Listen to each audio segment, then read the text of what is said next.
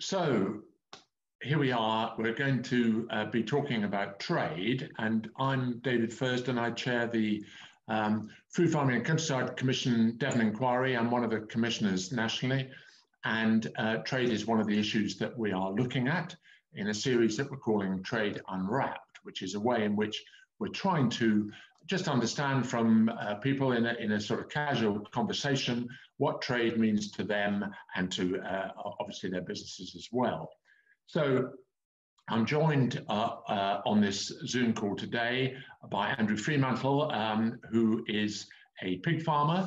I suppose I'd call you East Devon, Andrew, in my general sort of geographical sense. And although we haven't spent time together, I know quite a lot about what you do. And as a pig farmer for, I think, 4 generations, which is impressive. I know you've also toyed with not only exporting, but also selling your produce direct to the public as well. So you've been in and around in the marketplace, and you've got some views. So we will come back to that. So I don't know whether you want to add anything to that description of you, but I hope that does you justice. Other than to say you're, well, in my view, I hope, and it certainly seems to be a successful business. Yeah, it's it's not without its challenges running a pig farm at the moment, but we've got a nice balance between producing pigs that we would sell as a normal pig farmer does into basically we all sell through marketing cooperatives to larger processors.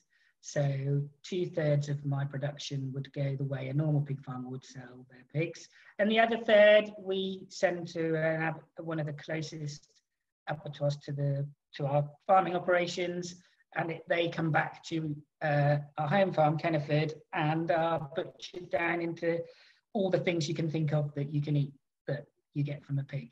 And to add to that, at 6 sites across Devon and Cornwall, we've got Kenneford catering kiosks at 5 at Mole Valley Farmers and 1 at Mole Aden Farmers, open every day, selling the food that we produce cooked and ready to go. So sausage baps, hog roast, bacon rolls, and through that we've got a nice balance. And we're thankfully all those operations, even though we're in our 3rd lockdown, are still all open. The Mole Valley, the agricultural cooperative retail branches that we trade in are open, and we've been ever so lucky. And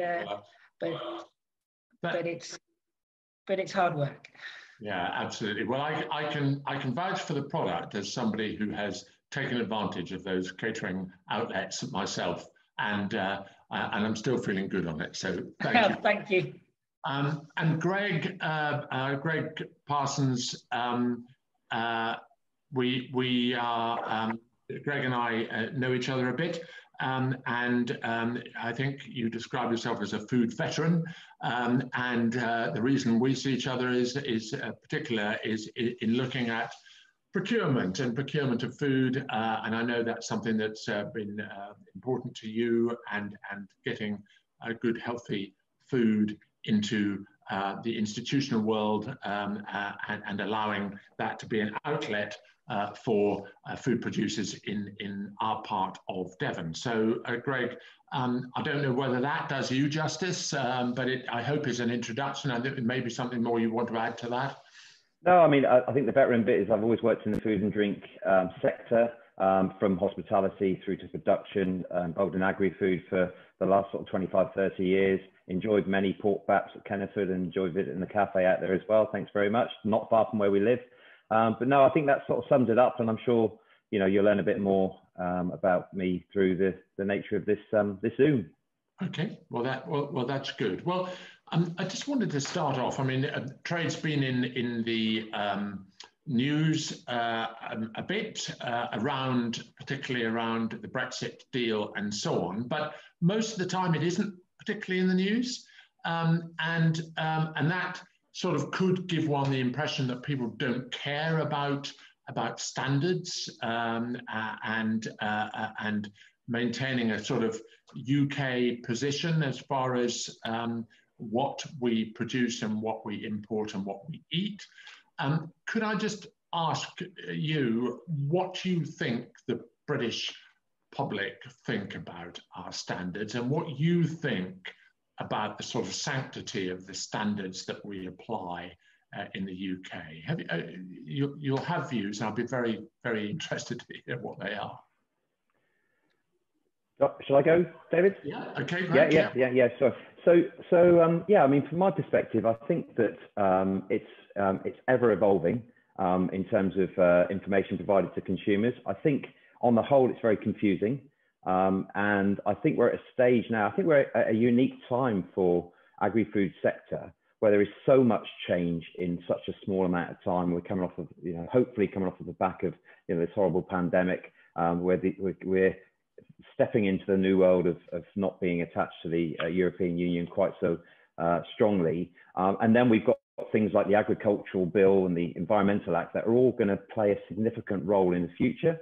So I think where I'm at now is what's in the past can educate us and guide us towards now at this point in time, making sure that the standards that we look forward with are easily understandable by the consumer and bought into, are aligned with government strategy and bob on with what farmers and producers and processors and retailers are going to be, let's say, I would say incentivized, that's probably the wrong word. I think it's less penalized for. I think most critically, they're understandable to the producers, to people, to people like Andrew, and they're relevant so that they know what market they should be aiming for, what they need to do to get to that market, and also who's going to be buying at the other end of that. So I think, we're at a transitional time.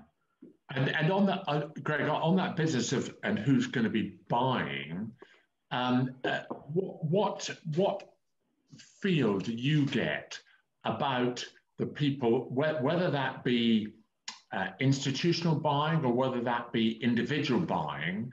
How much do you think that as we come through the pandemic and so on, that people are going to care enough about what they're buying, whether as I say, whether it's a consumer or an institution? I think there's an awful lot of information flying around what consumers think, and I think it's far too complicated. We all eat as soon as we're brought into the world, and we continue eating until we're no longer in the world, don't we? So actually, people know more about food than we're ever giving credit for. And I think fundamentally, what people want to know, in line with where we are, at this current state of time, and we know we've got a climate issue globally that we need to start to address. I think what people want to know is that where they're buying their food from is at least the food is produced in a sustainable way. At best, it's produced in a regenerative way. So, i.e., we're making the future better than where we are now. I think they want to know that animals are looked after, relative to the fact that they're being bred the product to eat, but they want to know that animals are being looked after in that state and humanely cared for. And then I think that beyond that, they want to know what they should eat in order to lead a healthy lifestyle. I struggle to sort of think that it's a lot more complicated than that, David. No, okay. Well, and why don't we bring Andrew in? And I mean, you're somebody who probably has a good feel for what the consumer thinks, because you've got them coming along to your food outlets. They understand what your food is that goes into those outlets.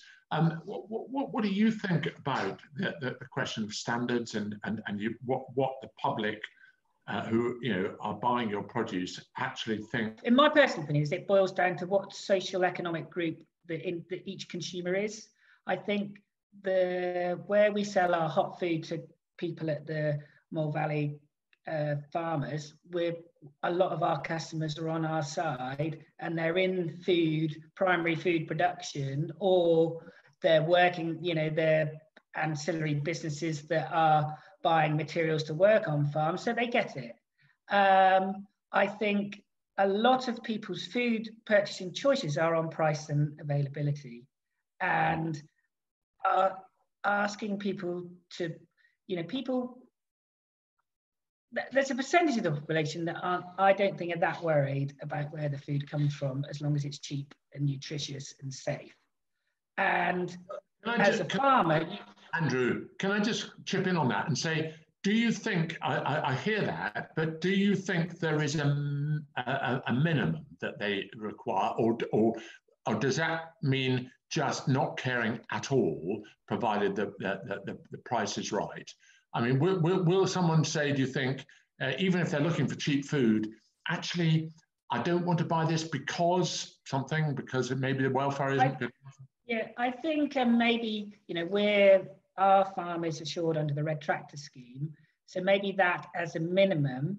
But we've all heard of stories of supermarkets doing promotions, and it used to be 2 chickens for £5, and they flew off the shelves.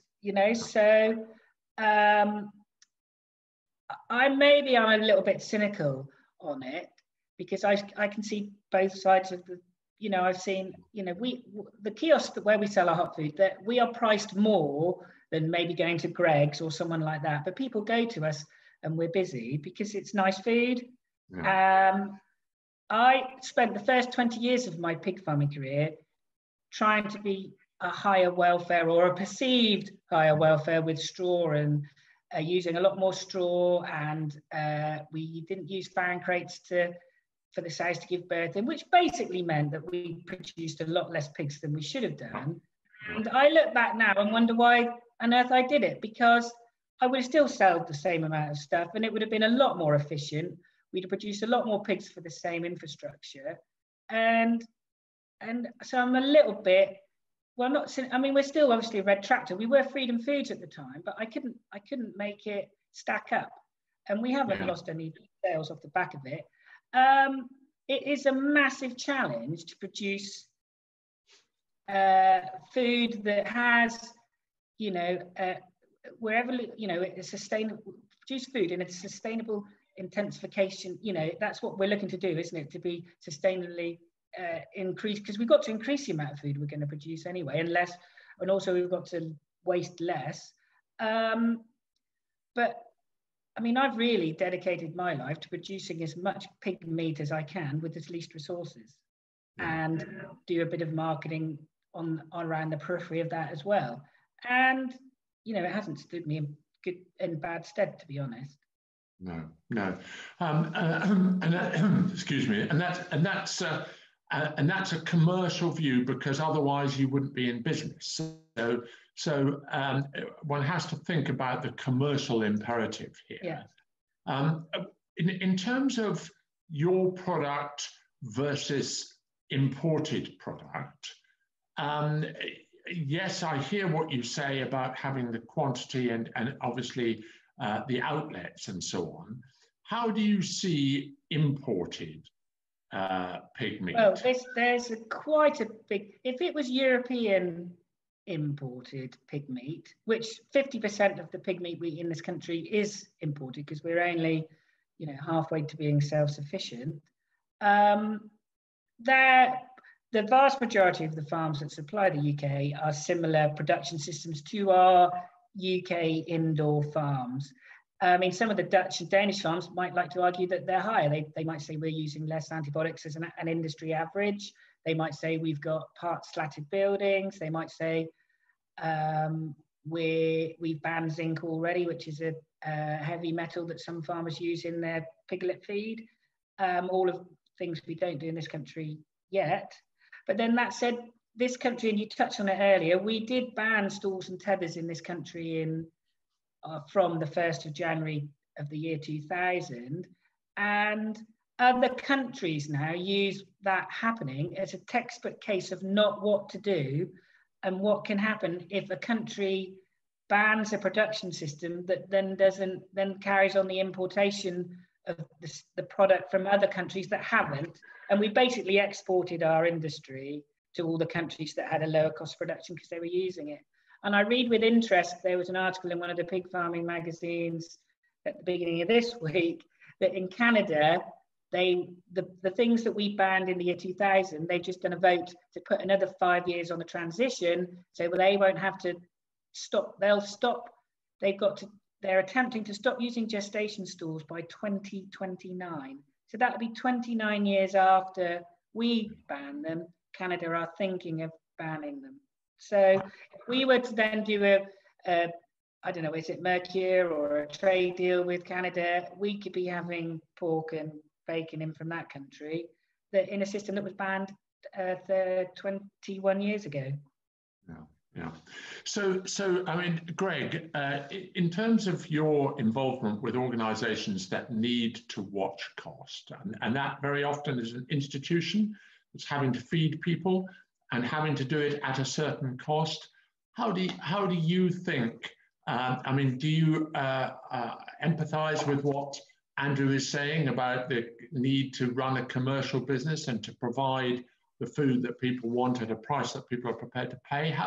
How do you think that higher standards could be rewarded by a higher price for the producer? I mean, I was very taken by Andrew's comment that, you know, he tried to do the sort of freedom farming type things early on, and I guess the sow litters were too small by the time he'd lost several, you know, for each pig and all the rest of it. So, you know, you come through with challenges to your business if you do.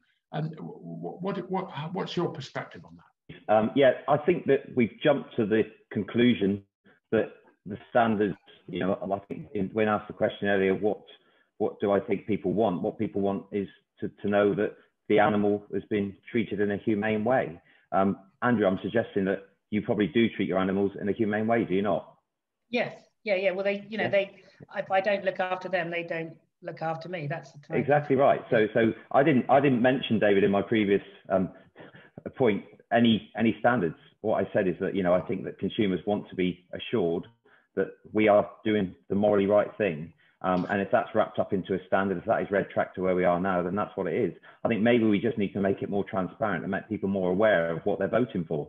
Because, you know, I think that there are so many badges on products that it's confusing. So if we can look, if people like Andrew and in every other sector can look themselves in the mirror and say that actually what we're doing is it's humane, it's responsible, and we're doing what we can to contribute to a better world going forward, then that's enough, isn't it? In terms of the question in relation to the institutions to public sector purchasing, well, the headline in the news today, I think, is quite, if you read sort of between the lines, you know, what it says is that, you know, a tier 1 government supplier of product is taking advantage of their contract. And I'm talking about the reference to the Chartwell's part of Compass being given £30 to feed people that need food and only spending £5. You know, whichever variation of that you look at, it's made headline news for a reason. So I think we're very quick to jump to the conclusion that buying more locally, more responsibly through SMEs is more expensive because that's what people want us to hear. But is it really? You know, how much in public sector in particular? What is the true comparison? Because it goes through a lot of hands before it gets to people's mouths. And I think what we saw earlier in the year, when we saw the likes of you know, the 3663 breaks, you know, major international companies with tier 1 contracts commissioned to supply boxes to vulnerable people, they were also in the press for in a similar story. So I think we've got to be careful about the perception of price. I think that if we don't get the right trade deals and we don't encourage responsible production and sustainable production, which includes commercial sustainability, then prices are inevitably going to go up because there won't be the food around and it'll become more expensive because that's a market force. Yeah. So I mean, we read stuff in the press, we're led a bit by the press. What do you think there is enough discussion about trade and the impact of trade? And do you think, I mean, I said at the beginning that, you know, people had focused on it a bit more around, obviously, the deal, the exit deal from Europe. But in general terms, trade isn't something that particularly fires people up. I don't think, but maybe I'm wrong. I mean, what your friends and the people you mix with and the people you discuss things with, is trade an issue? You know, are people interested in what happens to meet the market here, and how the food retailers guarantee their supply of produce at the right price? Is it something that people discuss? Is it something that, you know, is of interest to the public? Yeah, I think more now than ever, because we started to talk about food security. You know, we started to talk about the fact that we're 50% dependent on food coming into the country. Andrew? Yeah, I think people in the agricultural industry are aware of trade because it affects the price they get for what they're producing. You know, my cousin he's lambing his sheep at the moment, and a topic of conversation over the lambing while I've been chatting to him during his lambing season is, what does he think he's going to get price for these lambs? Because while the ewes are actually giving birth, the Brexit deal was being done, and if it had been a no deal, the lambs could have been worthless. And if it was, if they pushed the deal through and came up with a resolution, everything would be all right. And I notice now that the price of lamb has stayed steady and is going up. So, he's been impacted by it. But for a person going into a shop and a supermarket and buying their lamb, I don't think they would be too aware of it unless there wasn't any lamb there. Then it was suddenly, well, why on earth can't I have lamb this Easter? And then it might be a problem. And it's the same, from a pig farmer perspective. We were kind of hoping some pig farmers, obviously not me, were hoping we didn't have a deal and we bounced out of the EU without one, because immediately then the 50-60% of pig meat that came into this country would have a massive tariff slapped on it, and we were all rubbing our hands thinking, fantastic. Yeah. And in the end we got a deal, boo-hoo, and it's a bit of chaos out there. All our cull sows, which is a reasonable amount of money, but it's like 5% of our income as a pig farmer. No cull sows have gone at all, and apparently they've tried to export, because they don't go across live. They go to some abattoirs in the east, and then they're exported, and all this pig meat that we buy back comes back in the lorry. The paperwork, the sorting out the paperwork took so long that the pig meat in the lorries went off and it had to come back to this country. So the sow trade has stopped. So we're now struggling a bit as pig farmers for the next quarter, because that's what the marketing groups are saying, because it's a bit of chaos out there. Even though we've got, the deal's been done and it's free trade, there's still the third country thing. And there was a lot, if you can imagine that the lorry driver had to have his ham sandwich confiscated. Yes. Because imagine that if that lorry that then was full of pig meat, getting that across. So sure. It has been interesting, but we're kind of, obviously all farmers are glass half full people, aren't they? Otherwise they wouldn't be in the farming game. But we're hoping that it give us a couple of months, it will sort itself out, and probably in the long run a deal to trade with the EU 27 is in our best interests. Yeah, okay. I know that glass half full business. I mean, every year when I was farming actively here in mid-Devon, I said, I cannot see any way I'm not going to get 4.5 tons an acre from this field. Yes. And year after year, there was a reason why I didn't, but as you say, you stay positive, don't you? Greg, sorry, you were cut off then. I don't know what happened. You froze for a while, but can we come back to you and see what you were saying? Yeah, I mean, I don't know how far I got, but on one hand, I think people are more aware of they can't take for granted the food supply chains. I think that COVID has highlighted that. I think in Northern Ireland they'll be feeling that greatly at the moment because of what's happening over there. And I think as well on the other side of it, and I'd like to think, or I know again from evidence in our own business, that people are prepared to seek out better products whilst they're stuck at home, and maybe buying more food online or via their local farm shops or their local village high streets rather than going to the multiple retailers for whatever reason. And I kind of hope that some of that sort of sticks as well, because for artisan producers, of which we are one, that's hopefully going to go some way to compensate for perhaps what will be more difficult exporting markets in the future. If one looks at local sourcing, and Andrew, I guess that from your point of view, your local sourcing is, I mean, you go a step beyond in that you then actually cater and have catering outlets. But presumably, you also do you sell your pig meat locally as well, not necessarily catered? Yes. So we supply. We're not doing it to a massive scale. We supply. Well, Mole Valley farmers themselves buy our sausages, pork, and bacon to sell in their retail branches. 3 branches do, and we've got a few village shops. And we haven't rolled it out massively. One, because we'll run out of facilities to do it in.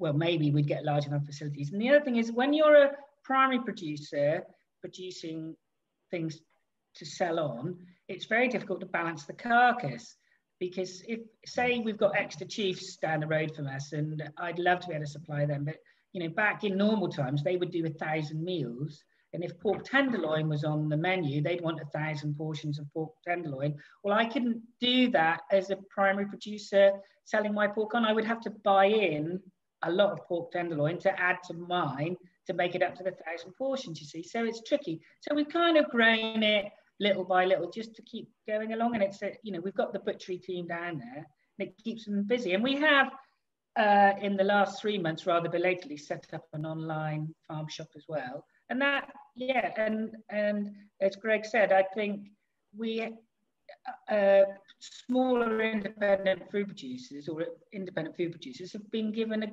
golden opportunity to connect to the consumers through the internet. It's become a lot more commonplace, isn't it? And as we saw in the first lockdown, there isn't enough internet infrastructure out there if a reasonable majority of the country want to shop online.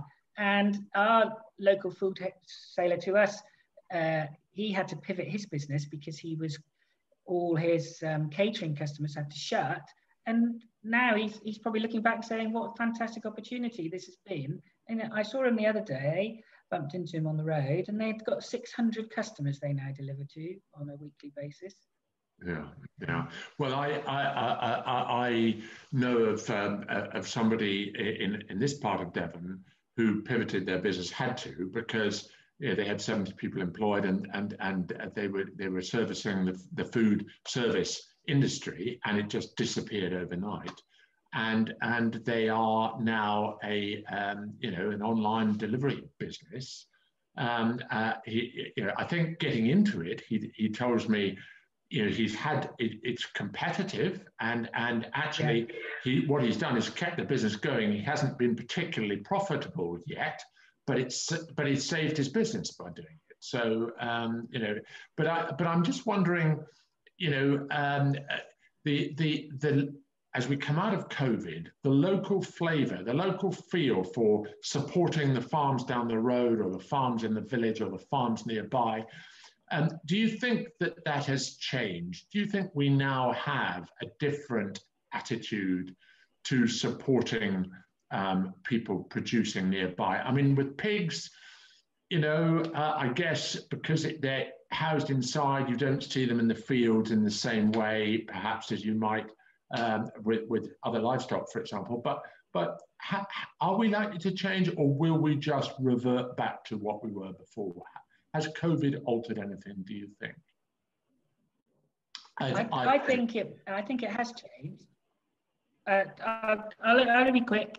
I think it has changed, and I think the one of the easiest ways to see that it's changing is the rise of the milk vending machine.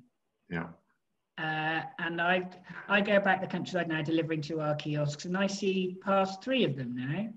And I think that's a good example. If you see the cows out grazing in the paddocks, and then, close by, you can pop in and it's recyclable with the bottles. And I think more things like that, where there's that close connection, I think definitely is going to increase in the future.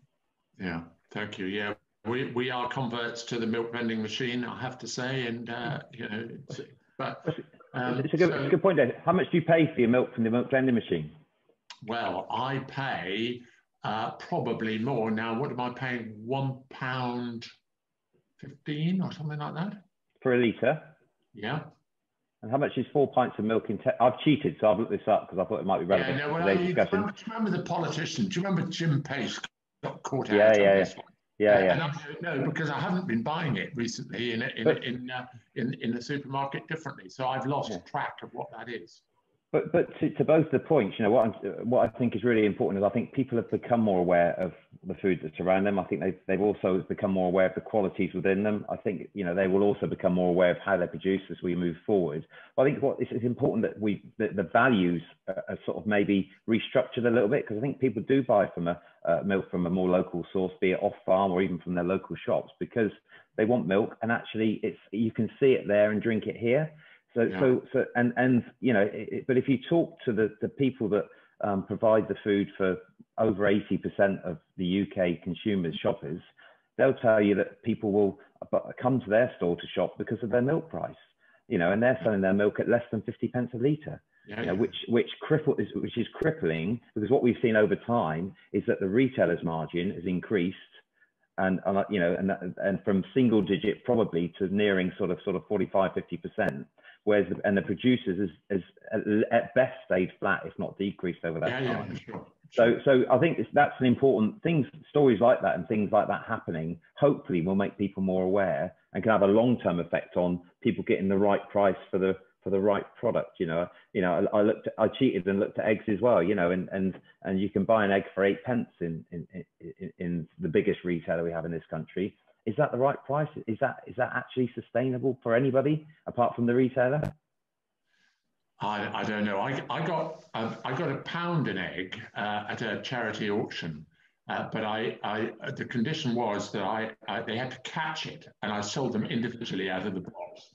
And one person, it went all over their suit and trouble. So I'm a bit careful about doing that in the future. But we have to, you know. So in terms of I'm trying to bring it to a conclusion. You know, what I'm taking from this is you know, Andrew's very strong view that, you know, if the commercials don't work, then the whole business isn't going to work, and I completely take that point. That sometimes when you try to do things that you think the public are going to think are great, you don't necessarily make up the difference in what you lose by actually having to do it in that way. So the lesson, perhaps from a farming point of view, is that we have to find ways where the standards bit is not disconnected from the actual production, so that you still manage to produce a profitable product. Even though you're operating at high standards, and that is a challenge, particularly, I guess, in the pig industry. I think the other thing that ought to be mentioned is that it's maybe, I mean, I'm thinking of Mary Quick and her cheese operation when I say this, that, you know, by all accounts, she's been a fantastic, done fantastically well at exporting her cheese. But if I wanted to export some of my pork products, there isn't an export abattoir in the southwest that has the facilities. The only one, you know, and the one, it's an economies of scales thing. You know, they're processing 30, 40, 50,000 pigs a week.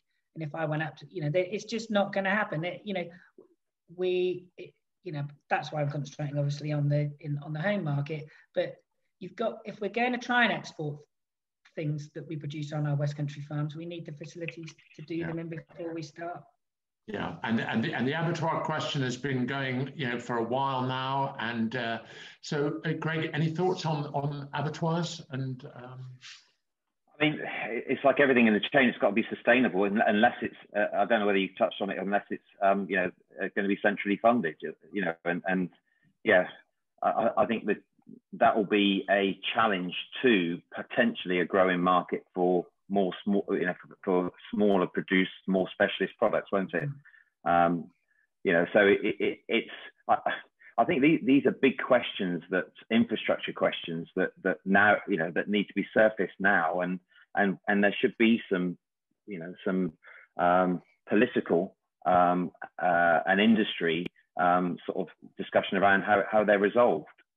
I mean, Greg, for example, and the government is, as it reduces the payments to farmers, basic payment scheme and so on, they've said that they're going to try and keep the money in the industry, but they're just not going to give it willy-nilly under the old BPS rules. Do you see some of this infrastructure that you've just mentioned as being necessary for us to be able to compete internationally and also satisfy our own market as well? I mean, and because it seems to me that it's beyond, I mean, unless it works for a business to invest in abattoirs, and I guess all the additional red tape and costs have been part of the challenge of that, then should there be some government help with that, and will that help us to export? And I mean, taking Andrew's point, I mean, are we should this be something that there is more lobbying going on? Should there be more on this? Yeah, I think we started to touch on the previous point, is that, I think we should reevaluate the value chain, and perhaps identify, where, firstly, how that sort of share of margin is being distributed, and perhaps there's some fat in there that can reinvest towards infrastructure. But if there isn't an ability for primary producers to produce sustainably, sustainability starts with commercial sustainability, doesn't it? Because you can't do the rest of the stuff if you're not around. And if there isn't an opportunity to market, then simply the primary producers won't be there. So you won't need the abattoirs, but because they won't be there. But I think we've got to twist that around and say, actually, we need primary producers to be in place, because we're too dependent on imported food products, and we also want to be standing firm and be able to make the most of international trade deals. So therefore, what are we going to do about it? What have we got versus what we need? We're doing some work with the NFU as part of this Southwest Food Hub project to try and establish what capacity we have, both in terms of primary production, but even more importantly in processing, to understand what we can produce. I don't think that's readily understood. Maybe people like AHDB have a bit of an inclination, but I don't think it's easily accessible. No. Andrew, any thoughts on that? I think, I think there is, as speaking as a primary producer, there is a worry that the government will, in their keenness to reduce the UK's carbon emissions, will export UK agriculture to other food producing countries, and then they can claim to, we've reduced the UK's carbon footprint, but we've done it by exporting our manufacturing base, and that there has to be this balance between, doing some real wilding and taking out the marginal land out of production, but then still making the most of our best land and our best farmers. And I know that when I talk to the people, we have a consultant that comes in that works very closely with us and some other big farmers in the area, all over the country. He's very successful. And his mantra to us all the time is just to concentrate on producing as much pig meat as you can, as cheaply as possible. Don't worry about anything else, because they're the only things really you can control. And bring your have a constant battle to reduce your cost of production, and just try and keep that as low as you can, and then it will, you'll always, even in the bad times, you'll still do okay. And that's I know it's blinkered, and we've got to be looking at the bigger picture. Well, it's focused.